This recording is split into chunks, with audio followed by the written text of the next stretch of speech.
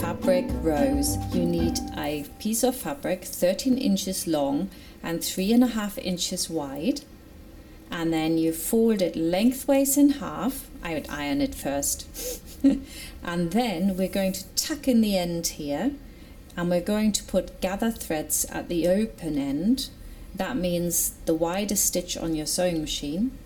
Then grab the top threads and pull until you get a really nice gather. The tighter that is, the more dense the flower will be. And of course you could make it longer and wider to get a bigger flower. Then you start rolling from the front, keeping your rows nice and even on the folded edge. And when you get to the end, you again tack the rough edge in. Use the gather threads to wrap around and secure your rows. That wasn't difficult, was it? It's really, really easy and so quick. I love it.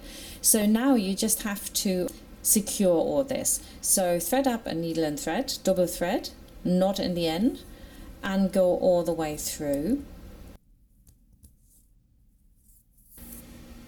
Now you can cut off the excess.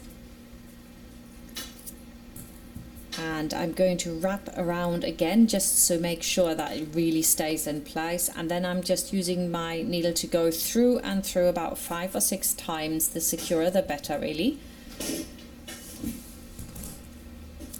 Open out my little flower and it's ready to go on a dress. Of course it doesn't have to be anything bridal. I've used stripy fabric for my lily dress, and the top is made in linen, and that's great too.